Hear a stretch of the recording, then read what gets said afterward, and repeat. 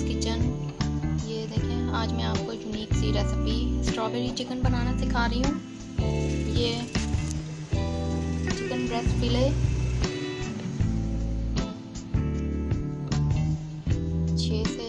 5 से 6 अदद मैंने लिए हैं। ये थे, तो इसको मैंने मैरिनेट किया है। एक सॉस ही बना ली थी जिसमें स्ट्रॉबेरीज मैंने 15 अदद ली थी स्ट्रॉबेरीज, और स्ट्रॉबेरी के साथ मैंने ब्लेंड किया है। इसमें 3 टेबलस्पून मैंने सराचा सॉस डाली और बाल्सामिक विनेगर भी 3 टेबलस्पून उसमें डाला, और 4 से 5 अदद हेलोपेनो पेपर्स जो होती हैं वो उसमें शामिल करके उसको और ब्लैक पेपर और सॉल्ट डाल के और उसको मैंने ब्लेंड कर लिया था मसाले को। इधर चिकन को अलग से पहले मैंने अदरक लहसुन का पेस्ट 1 टेबलस्पून और 4 से 5 अदद नींबू का रस, लेमन जूस डाल के इसको मैरिनेट किया हुआ था। फिर ये जो स्ट्रॉबेरी का जो मसाला हमने बनाया था इसमें डाल के चिकन को अच्छी तरह से मैरिनेट कर दिया था मैंने। स्ट्रॉबेरीज के ये जो ब्लेंड किया हुआ इसका सॉस है, इस सॉस में ये स्ट्रॉबेरीज जो हैं अच्छी तरह से हुई हुई है, मैरिनेट हुई हुई है। फिर इसमें मैंने जो है 3 टेबलस्पून मैंने इसमें ये ऑलिव ऑयल भी डाला है, और वो तो सॉस में ही ब्लैक पेपर और सॉल्ट डाल दिया था और इसको फिर मैरिनेट कर दिया था। और स्ट्रॉबेरी साल्सा मैंने बनाया था।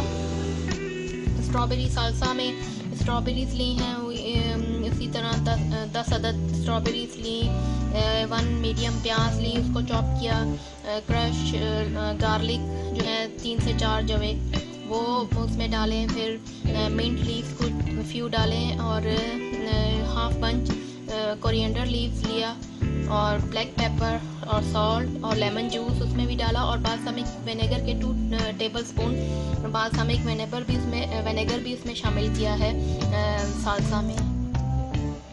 ये है वो साल्सा, स्ट्रॉबेरी साल्सा है ये।